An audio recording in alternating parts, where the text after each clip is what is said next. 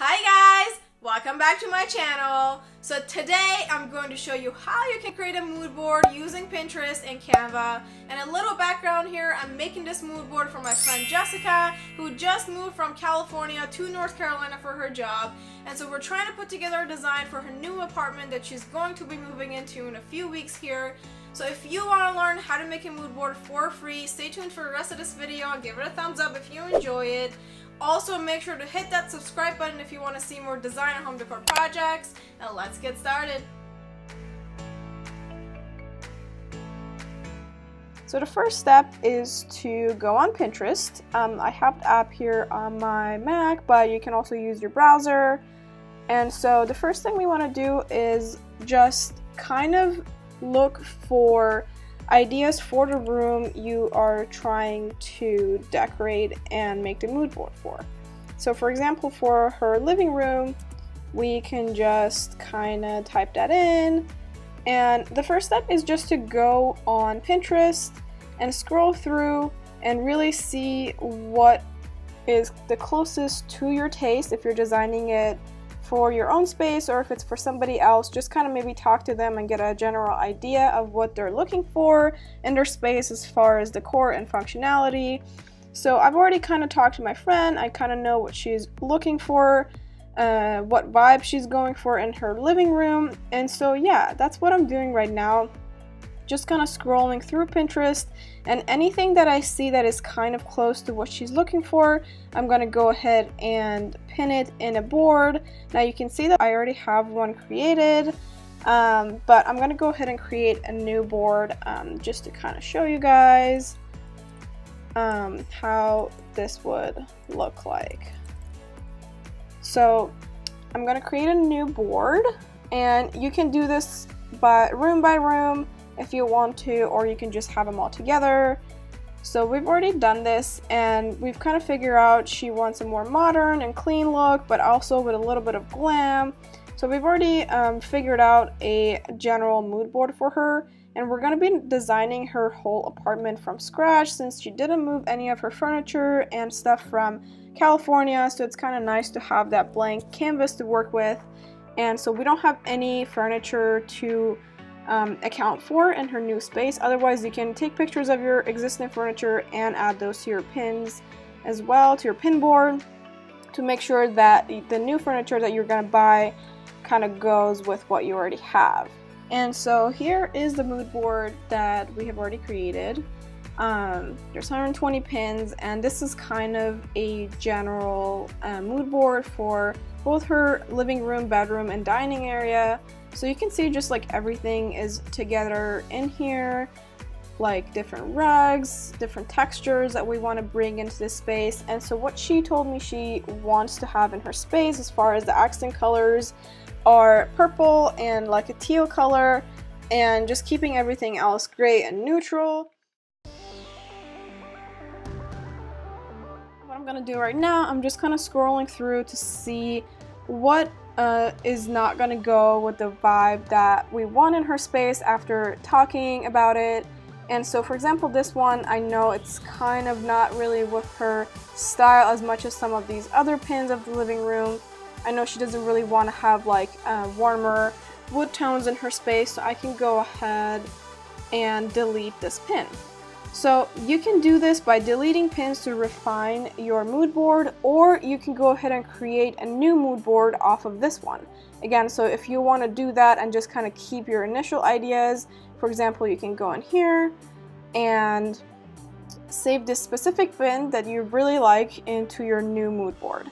So that way you're not deleting your pins if you ever want to refer back to them. I think that's going to be a better strategy. So you can always refer back to your initial thoughts.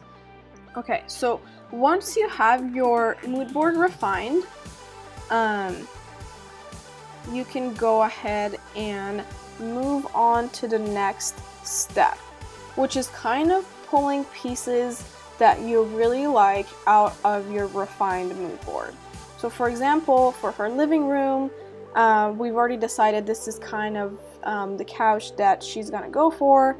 So what you can do is go ahead and open this pin because in the next step we're going to go ahead and use Canva to actually put all of these items together so we can see how they go together.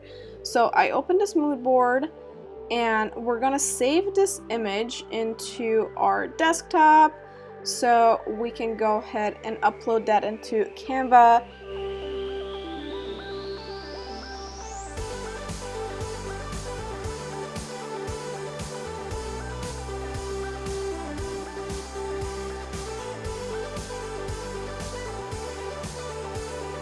So we're going to move on to the next step, which is using Canva to put together our mood board.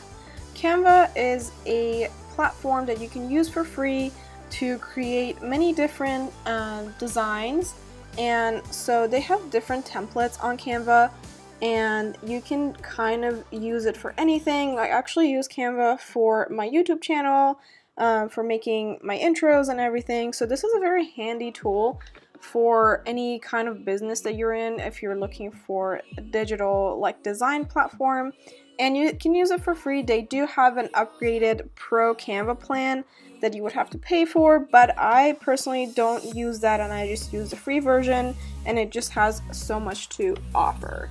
So for this we are going to again create a mood board, so you can type it in and you can see that it pops up for you with default size, and they have many different templates like I said in here, so you can really choose from any of these templates if you kind of don't know where to start from. But for me, I'm going to just use a blank mood board, so that's what I'm going to use. But again, you can use the different templates. Also, if you have a specific digital size in mind and you don't want to just use this mood board size that Canva has in its platform, you can go ahead and do a custom size. The first step is to start uploading all the pictures that we've downloaded from Pinterest. Now you can go over here to the side to upload, and you can see that I already have these in here, but to upload media, go ahead and click on that, and then you can upload these from your device. So these are the ones I have downloaded. You can select them all, or if you just want one, you can go ahead and just select one. Once they're populated, if you click on it, it will automatically drag and be on your main page that you're working on. You can resize it obviously and move them around. Now you can see here that when your pictures are not transparent, they come with this white background, or this one has a, I don't know, gray kind of background. It kind of makes it hard to put together the mood board really nice and neatly, because it just has that background. And so if I drag this on the couch, for example, I want to show this throw pillow, it kind of looks weird with the background. So there's a little tip here that you can use. Again, this is for free if you are using a Mac, to remove the backgrounds from the pictures. For example, this couch has the white background and I want to get rid of it before I upload it into Canva.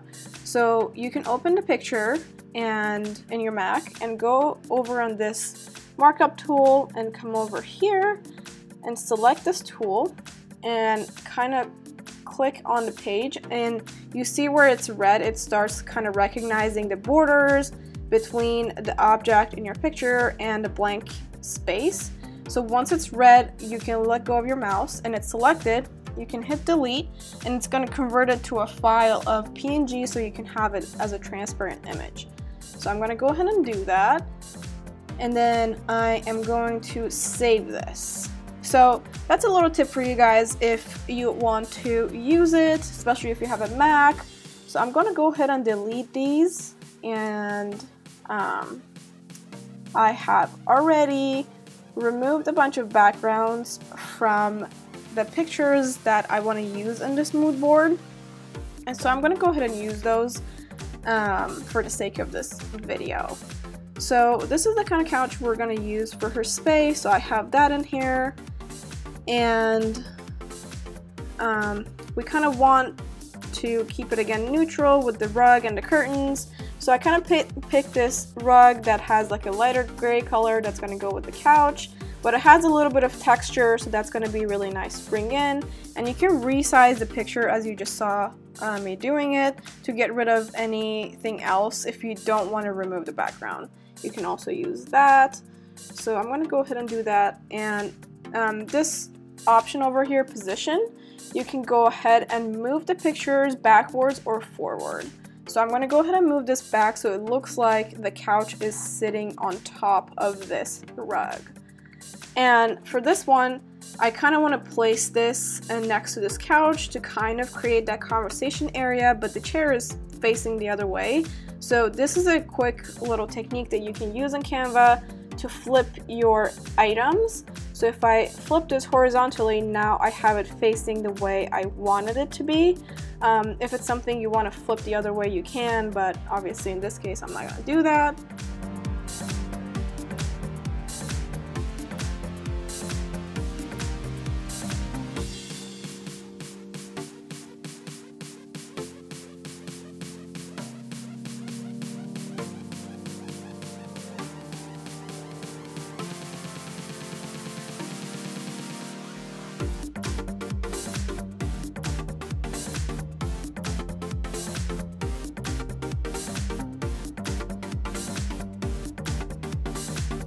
I actually downloaded a picture of these textures from Google. I just put in black and white marble or purple and gold marble, you know, whatever.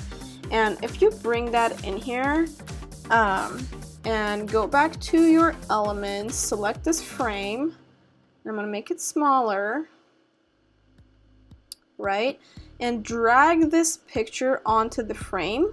And you can see it that the frame, it does what it says. It frames that picture or that texture for you. And so that's a really easy way to do that. So definitely try to use that feature. Okay guys, so I just went ahead and cleaned it up a little bit, made these the same size and kind of look neat.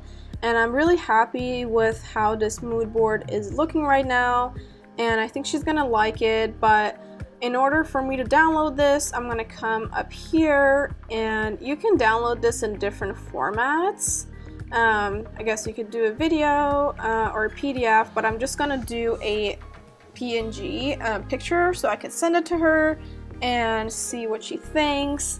And so Canva also saves your designs automatically, which is really cool. So you can go ahead and rename it up here if you wanted to. So if I go back to the home page, I just want to show you guys real quick. If you go to all your designs, that's where all of your designs are going to automatically be saved.